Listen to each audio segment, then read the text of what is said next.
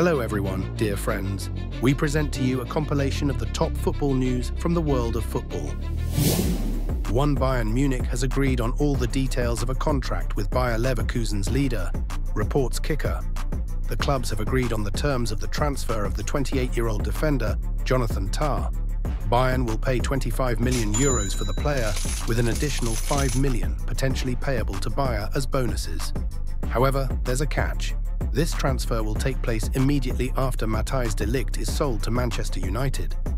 Bayern demands €50 million for the Dutch defender, while the English club is offering less. And we will be closely following the developments. Mats Hummels has received 2 offers from the Premier League. Brighton and West Ham are interested in the ex-captain of Borussia Dortmund. Hummels himself is considering the offers. Earlier, Bologna, who will play in the Champions League, approached him, but the Italian club never received a response from Mats. It is possible that the player will decide to end his career. Turin's Juventus changed its head coach in the summer, with Thiago Motta taking over the team. The new Juventus coach immediately compiled a list of players he does not count on in the future. One of them turned out to be Federico Chiesa. As reported by Mirror, Liverpool is interested in the 26-year-old winger. 3 years ago, the Merseyside club tried to sign Chiesa, offering €85 million for the Italian, but Juventus at that time wanted to build the team around Federico. Now it's very interesting how much Liverpool will offer for Chiesa.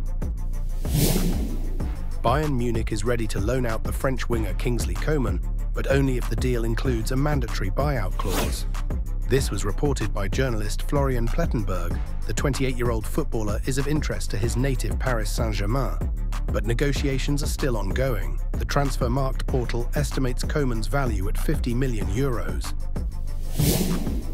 Barcelona has closed the transfer of Dani Olmo from RB Leipzig, reports Fabrizio Romano. The Spanish national team midfielder does not hide that his dream is to play for Barcelona.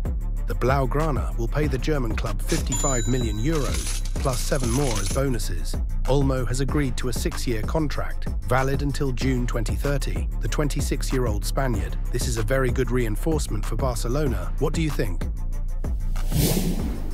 Barcelona has made 22-year-old European champion Nico Williams its main transfer target. As Mundo Deportivo writes, negotiations on the Spaniard's transfer are not progressing as Barcelona expected, largely due to PSG's offer and the player's desire to stay at Atlético. Nico Williams returned to his club a week earlier to start preparing for the new season. Williams recorded a video for the fans, saying, "How are you, Atléticos? I'm back and looking forward to the season. Vamos Athletic." One of the possible options that Nico discussed with his entourage is to stay at Atlético for another year and move to the Catalans in 2025. Such a scenario is also being considered by Barcelona, but on the condition that the player does not extend his contract and his current buyout clause of €58 million does not increase.